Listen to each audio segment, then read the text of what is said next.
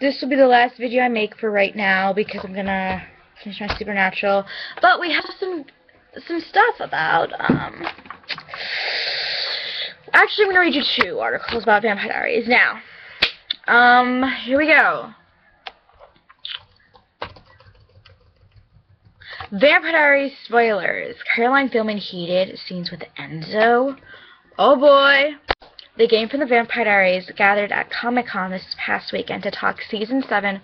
What did we learn? Well, amongst other details, we know that Caroline, Candace Accola, and Enzo, Michael Malarkey, will be filming some crazy shit together. What did the actors tell to Fab about their upcoming storyline? Read on to find out. Michael teased that there will be some really good stuff coming up between Caroline and Enzo in Season 7. Candace was a bit less earnest with her spoilers, joking about a recent moment on set. It's pretty heated. This is a hot mess.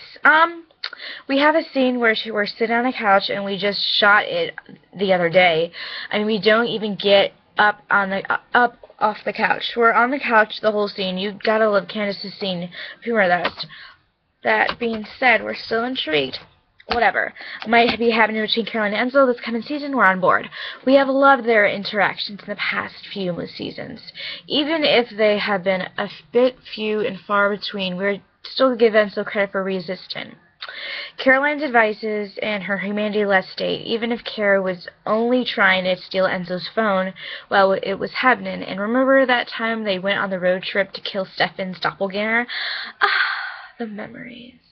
We now know that the Vampire Diaries will be jumping back and forth between a present-day storyline and flashes into these characters' futures in Season 7. Might Enzo and Caroline have grown closer in the future? We'll have to wait until October to find out. Is it fall yet? The Vampire Diaries returns to the CW for Season 7 on October 8th. That's in 2 months.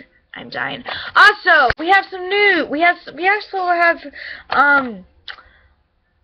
questions. Is Klaus coming back to Mystic Falls? I hope he does because I missed him. I actually, do not get mad at me, everybody, but I don't watch the originals. I'm sorry. It's just that I like the Vampire Diaries now. The Vampire Diaries is an amazing show. Thanks, guys.